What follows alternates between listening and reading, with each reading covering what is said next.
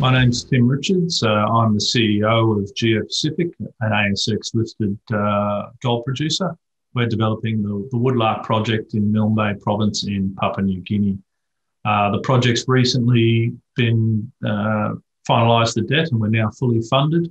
We're under construction and looking to pour gold in the December quarter of 2022. Tim, good to see you. How are you? Yeah, thank you. It's good to see you too. Where are you calling from? Where in the world are you? I'm in Brisbane, Queensland, so presently enjoying lockdown. Oh boy, that's a tough one. Yeah, here's one for you. So that's where I was born. It's my hometown. Long time ago. Yeah, well, unfortunately, it's a bit dire here at the moment. We've been thrashed 2-0 so far in the state of origin, so things are looking fairly grim in Queensland right now. Okay, well, we're going to talk about your business, Geopacific. We've not met or spoken before, and I've not heard this story before, so it'd be great to kind of just dig into the weeds and sort of maybe go back a bit and sort of see where this came from. So if you don't mind, can you give us a little bit of a potted history as to when this thing started? So the Woodlark Project has, I guess, been around since 1895. It was originally, one of the original gold fields in Papua New Guinea. Historical estimates suggest that up until World War II, almost 250,000 ounces were produced on the island, obviously under pretty basic conditions. Subsequent to that, it passed through a number of hands. It's been drilled on and off by various entities, BHP and the like, over the period, and then Placer Dome had a look at it in the 90s when they were operating the Missima mine down on Missima Island, which is not too far away. But I guess in its current iteration, it was in the early 2000s, it was picked up by Kou Gold, another ASX-listed company. They spent quite a substantial amount of money developing the resource and ultimately took it through and got it permitted in 2014 for the mining licence. And at that point in time, Kou Gold struggled financially. Geopacific stepped in 2016 and through a joint venture exploration program gradually took control of the company and ultimately now Geopacific owns the asset 100%. 2018, Geopacific undertook a feasibility study in advance of developing the project. And then that was updated late last year when we put out a project execution update. That indicated that it was a positive project, and on the back of that, we raised $143 million in December last year, and that put us into the equity component of the project funded. And recently, on Monday, we just closed out our debt funding with Sprott. And so as of Monday, the project's now fully funded and advancing into construction. When you took over, I think the market was fairly excited. You're up around $1.30. You're $1 less than that now. There's been a sort of steady decline or lack of interest in the story. I mean, what do you put that down to? Oh, look, I think there's probably a number of reasons. When Geopacific bought into Kou, I think obviously there was some long-suffering Kou Gold shareholders who'd seen quite a lot of money spent on the island. So I think initially hopes were quite high, given that the project was permitted, that it would quickly advance into production. And obviously that hasn't been the case. It's taken effectively another 5 years since Geopacific assumed full control of the asset for the project to advance to the stage that it is. There's been a number of reasons for that. Some of the environmental work needed to be refreshed. There's been amendments to the mining permit. And Geopacific also undertook a substantial amount of additional drilling just to flesh out the resource because, in retrospect, the feasibility study that Kou undertook was probably a little bit underdone, and it would have been difficult to fund in its present guise. So I think the frustration that exists with the stock over that 5-year window is just that everybody had heard the story. Everybody was aware that there's phenomenal geology, there's plenty of prospectivity on the island, but people just didn't want to fund another exploration play. They really wanted to see the mine come into production. Right. Okay. And now you've sort of talked about the money side of things. So last year you raised how much? 143 million we raised in December. So on the back of a market cap of $80 million. So it was a fair effort. We've had some very good institutional support. We've had a number of our institutions back the company for quite a substantial period of time. and all of them followed their money in that raise. So how did that break down? Was that all equity? That was equity of 143 million we raised. Wow, good effort. And you've just done a deal with Sprott. There's got a couple of components there. Can you break that down for me as well? Yeah, so in addition to the 143 million Australian in equity we raised, Sprott's providing 100 million US in debt. That debt is comprised of an $85 million debt facility and a $15 million stream. The reason for the structuring along those lines was the fund that Sprott's funding us out of had a cap of $85 million per investment. So the debt's fairly vanilla. It's got a 2-year capitalised interest and then a repayment period for 3.25 years thereafter. And the stream's a fairly standard stream. It funds immediately, and then we've got the opportunity to buy that out after 5.25 years when the debt is cleared. Okay, and there'll be conditions attached to that. What were they? So the funding order is we draw down, obviously, our equity in the stream first, and then the debt, we're anticipating starting to draw that down late December, January this year.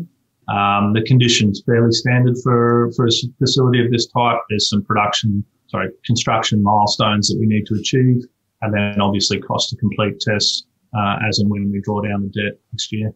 Right. And what's the loan at? What are the terms? As in, there's a coupon on it, presumably as well. So So the debt is LIBOR in the first 2 years while capitalised. It's LIBOR plus 7.25%. Dropping to LIBOR plus 6.25% once we're servicing the debt. In addition to that, Sprott has participation. So they've got 2,500 ounces a month up to 100,000 ounces, where they get the difference in the gold price between $1,475 US and the prevailing gold price at the time. So effectively, 25% of our production in the early years is hedged at $1,475 US, with Sprott getting the benefit of the differential. Right, but you're in construction now and you're looking to be in production by year end 2022. So you're fully funded. That's going to get built. No issues there. All long order lead time type stuff. It's all done, right? So no more coming to market. No. Okay. So because I listen to those numbers and I'm looking at your market cap and going, there's a big disconnect here between what the market believes and what you were saying and your financial position at the moment. And so what is the feedback that you're getting? What are people concerned about? You must have institutional shareholders other than Sprott in here. I think you've got Tembo as well, haven't you? Who are not too shabby. They're pretty good reputation here in the UK for picking good projects. So where's the disconnect? Look, so yes, certainly Tembo's been a long-term supporter. They've been with Geopacific for many years, actually predate Geopacific's involvement with the Woodlark project. And similarly, Delphi is been picking up quite a material stake in the company as well. So we have had very good institutional support, both prior to the raise and subsequent to it. I think over the last 6 months in particular, the concerns around the debt has certainly weighed on the share price. We did our raise at 42 cents. I think we closed today at just under 35 cents. So people certainly were nervous that there was an issue with the debt. We indicated to the market previously that it would come out in the earlier part of this quarter. Corralling lawyers in the US, Australia, and multiple sets in PNG is time consuming and incredibly difficult when you can't travel, as none of us can at the moment. So certainly that gap between when we anticipated finalising the debt and actually did finalise the debt, I think that caused a bit of nervousness in the market, and that certainly saw us trade down into the low 30s. But hopefully we start to see some support now that people can see that the funding risk has disappeared. Certainly there's never been any concerns about the quality of the resource. And the fact that the construction's progressing well, on time, on budget. We're looking to see people starting to value the company for really what the assets were. Why didn't you go to a conventional debt provider? what, the Macquaries of this world sort of thing? Why Sprott? Because Sprott's kind of got a bit of a reputation for looking after themselves, but they're there and they can move quickly. So, but were you under pressure from the market to do this quickly? Was that what you're worried about? Look, time was a factor, but also I think people need to consider the reality of our situation. We're a single asset company operating in PNG, which certainly in the ASX context raises nervousness. Australians are quite parochial. Anything west of Perth and somewhat arguing north of Sydney raises some level of suspicion within the Australian markets. PNG, people misunderstand it. I think, it's sad that given Australia's long history with PNG, we don't really appreciate the country for what it's got to offer. Certainly when you look at, the support that K92's had in the North American markets, it's almost tragic that North America, values PNG and sees the opportunities there better so than Australia, which is its nearest neighbour. And also, Australian financial institutions these days are very risk averse and very conscious of developing in third world jurisdiction or developing country jurisdiction. So it was tough for us, and ultimately when we ran the process, Sprott's terms were the most competitive. But competitive how? The question is competitive because they were quick, because banks take a long time to evaluate and diligence, or competitive price-wise? That was a competitive set of terms, was it, financially? I think that to a certain extent they're intertwined.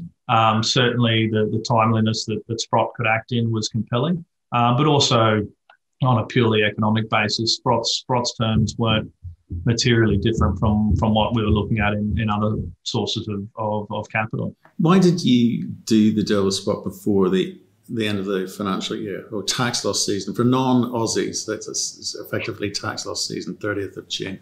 Why that time? Why not, start conversations after that period? Because typically there's a little bump. Again, I come back to timing. Look, it was timing. We'd indicated to the market that we wanted to get the debt away at the beginning of the quarter. We worked, exceedingly hard to get that away. And for the last 3 months, I've been talking to all of our key investors, and the single message that's come through is, where's the debt? Is there a problem with the debt? And ultimately, we got to the position where we were ready to sign. We wanted to get it done. We wanted to put that behind us. And, unfortunately, the timing just put us just before the end of the financial year. But that being said, it's only a couple of days later. We're in the new year. Hopefully the people who took some money off the table are looking to get back in. Certainly the price is up 12% today, so it looks positive. Now we just need to continue that momentum. Okay. Can we talk about Papua New Guinea? Because we've interviewed a few companies from there. We like what we hear about the ease of doing business, or the desire to encourage mining in country, etc. So tell us a little bit about where you are. You say you're fully permitted? Yes, so we're fully permitted. We've got our environmental permits through till 2034, mining license through till 2034, and then the compensation agreement is an open-ended agreement. So they're the three documents you need to mine in PNG. They're all squared away. So for us, it really is now just an execution exercise.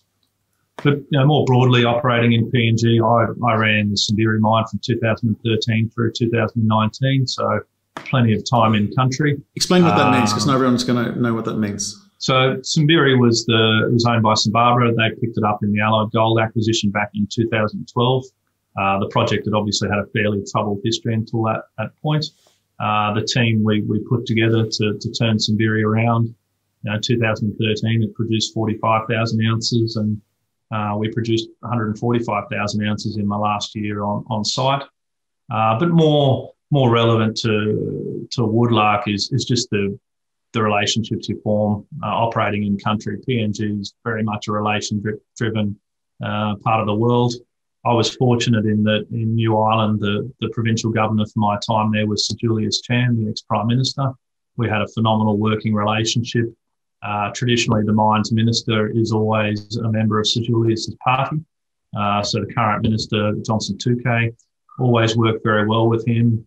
I joined Geopacific October last year, and the support we've had from the minister and the MRA, who's the regulator, in the sort of 8 months I've been on board with the company now has been phenomenal. the turnaround in terms of documentation and amendments and where we've needed documents to support the debt process. They've acted in a really timely manner, provided us with everything you could reasonably ask for in terms of bureaucratic and political support. Okay, so and again, I'm just trying to gather information because we're not spoken before. Remind me what the DFS numbers were. What did it say? So the actual fundamentals of the project, using a 2,200 Australian dollar gold price, which is relatively modest given the current environment. The post-tax NPV is just under 350 million Australian, with an IRR of 34%. And more importantly for that part of the world, the payback is 1.8 years on the total capital. If you look at net cash on the debt, we're net cash after about 14 months. So it's a really robust project, $255 million upfront capital, 10 years of mining with a subsequent 3 years of stockpile treatment at the end. And certainly in our early years, we're comfortably producing in excess of 100,000 ounces per annum. Life of mine, the all-in sustaining cost is $1,239 Australian, but there's certainly plenty of opportunity to improve on that, particularly when you look at the profile over the first 5 years when we've got the higher production. You see our costs are closer to sort of 1,100 at that point in time. Right, okay. So it's a solid project. It's not huge at this stage, so I guess people want to understand what the potential blue sky is here and how do you go about funding that? Because on this 10 years, you've got nice reserves in there. I guess you are currently or will be looking to bring that into a resource. Certainly. So we've currently got a 1.6 million ounce resource, and within that a 1 million ounce reserve. We've put money in the budget during the build. We'll have exploration rigs turning again before the end of the year. The focus really is around our two main pits in the short to medium term. So Kou and Kou Sa pit comprise about 90% of the resource. And due to the proximity of some of the community historically, Kou we haven't been able to drill out adequately just because people aren't real comfortable about you drilling in the schoolyard. So as part of the community relocation program, which will be finished in October, we'll finally be able to access Kou in its entirety. So come November, we'll have a drill rig turning there. We know there's lateral extensions at surface, that we know there's mineralisation at surface, which we just previously haven't been able to drill because of community.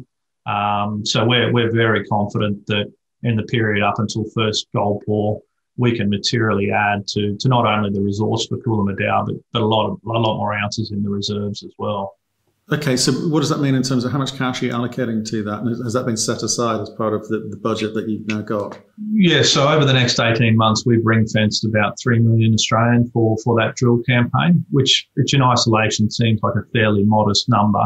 But the way we've structured the drilling on the island is it's the same contractor doing our grade control, production and exploration drilling. So all of their fixed costs are covered by our pre-production capital in the mine. The 3 million that's allocated to exploration is purely down the hole dollars. So that 3 million will be down the hole plus assay costs. And we would expect that'll deliver us in the region of 35 to 40,000 RC meters, which is quite a substantial amount of drilling over that period of time. Right. It's interesting. I mean, like I said, there's this definite disconnect in the numbers when you're talking about getting into production at the end of next year at 100,000 ounces. Yeah, I'm just looking at, if I did any simple peer analysis with you, there's a massive discount. And again, I'm just not quite sure where it's coming from or why it's there. How much work have you done in terms of talking about the scale potential here of this story? I think people are aware of the growth opportunities. We've certainly highlighted it in all the marketing and all the discussions I've had with retail and institutional investors. But I think still the stigma of cooler to a certain extent, and the people are just taking a wait and see approach. It's all good and well drilling the ore body out, but ultimately you need to monetize that. And that's what we'll be doing over the next 18 months is developing the project, building the plant.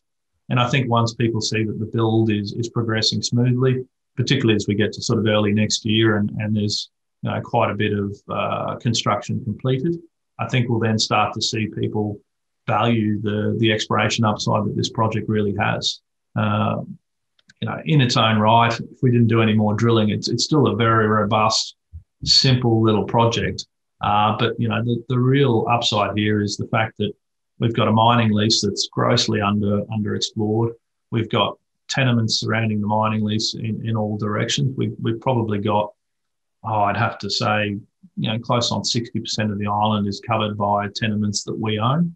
And they've barely been touched historically. So there's a massive amount of land holding that we really need to give a good hard look at. And once we're drilling all of that, once we're in production, any of those ounces that we find will be through the mill and easily valued. So it seems quite a conservative approach to me, listening to this, and I hear a few stories each week. Is it because you're saying, because of the history, the legacy issues, we are going to want to sort of self-fund this going forward? We can't afford to go back and dilute shareholders by asking for drill money. Is that it? Or do you think you will do that and say, well, actually, we do have ambition. We can scale quicker?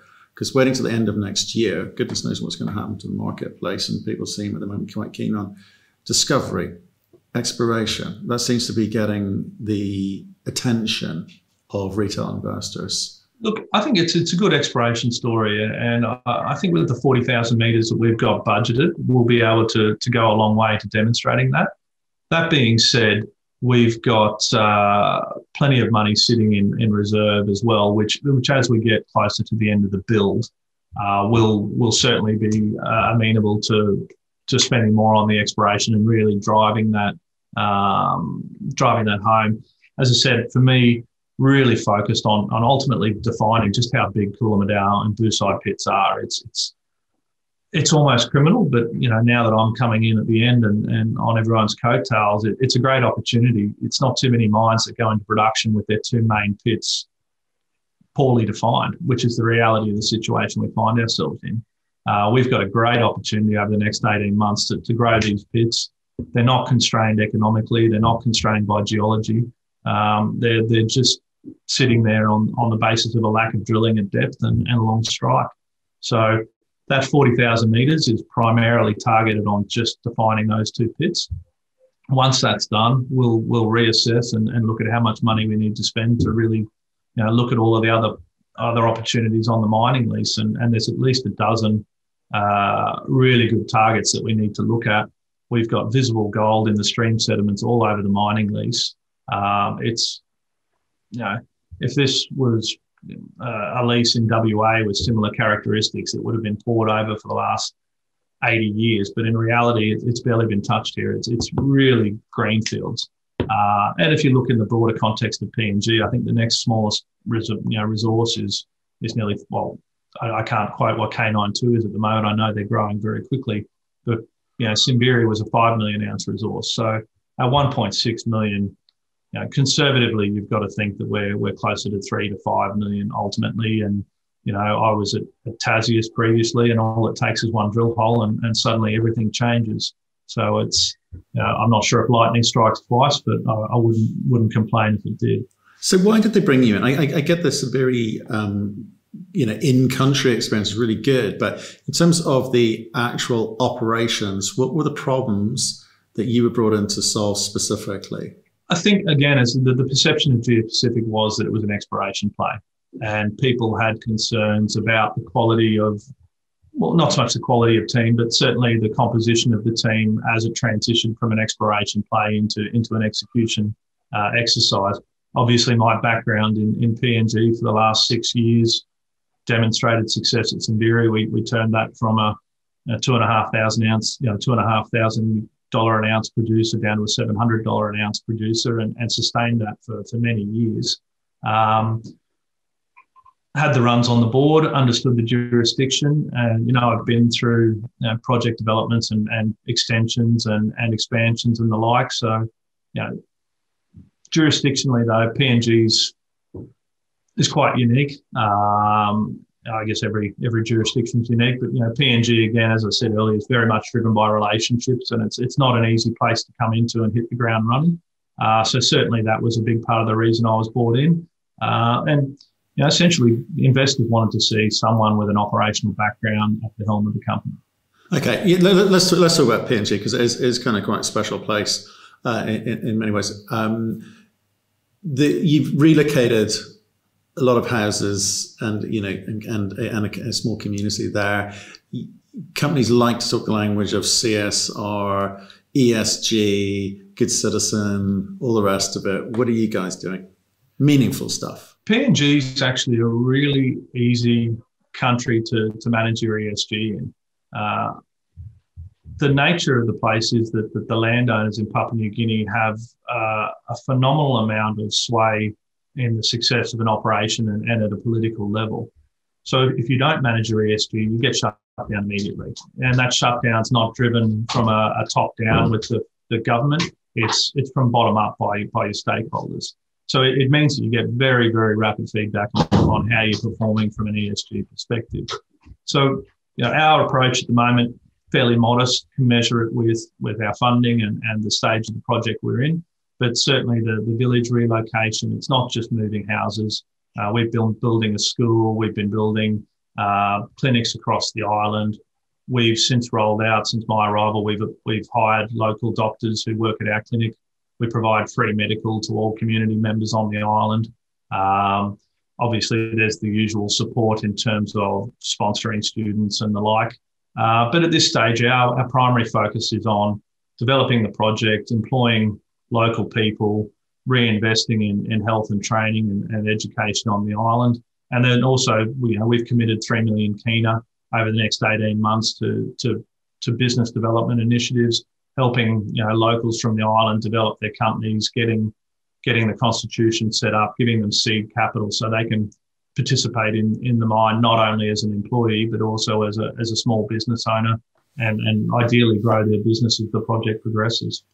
So you came in October. Looking back, what could you have done differently? Because you presided over a pretty sharp fall in the share prices. Is it just a lull before, during construction phase, or was it market, or was it something that decisions that you made which you shouldn't have? What do you put it down to? Look, certainly, I joined in October on the back of a pretty big increase in the gold price, and the entire gold sector on the ASX enjoyed a good run. Hindsight, it would have been phenomenal to try and get the raise away in November rather than December. But that timing had sort of been dictated by events prior to my arrival. It would have been nice to get the raise away at 50 or 60 cents rather than 42. But then again, gold fell away a lot January, February, and the broader sentiment in the market, dropped. If you look at, market stalwarts like Northern Star or Evolution, they're down from $17 down to $10. So the fall has been, not necessarily linked to our performance. It's a broader market performance. In hindsight, I don't think we could have done too much differently. 2020, yes, I would have loved to have got the raise away in November with the benefit of the strong gold movement at the time. But conversely, if it had delayed to January, February, it would have been a hell of a lot harder to get the raise away. So, on balance, I think we're just a little bit of a victim of circumstances. And I guess the other part would have been, trying to get the debt away a couple of months earlier rather than 3 days before the end of the financial year in Australia, when everybody was looking to crystallise some tax losses in advance of the end of the financial year. So I think that the real judge on how people interpret that, the funding and the de-risking of the project will be over the next couple of weeks. We're in the new financial year. People have had a chance to digest what it means for the project. The tax selling's finished. And I'd like to think people will start to really look at the projects on its merits again, take away the fact that the concerns around funding, they're addressed. They'll have seen the releases we've been putting out to the market over the last quarter in terms of ordering of the mills, ordering of the power station, ordering of the mining fleet. They'll see that we're committed, see that all the long lead items are being ordered. And then, coming up with the quarterlies when we demonstrate that we're on budget, on time, and coupled with some good exploration news starting to come out in the December quarter. Hopefully we start to get some momentum again as we lead into production next year.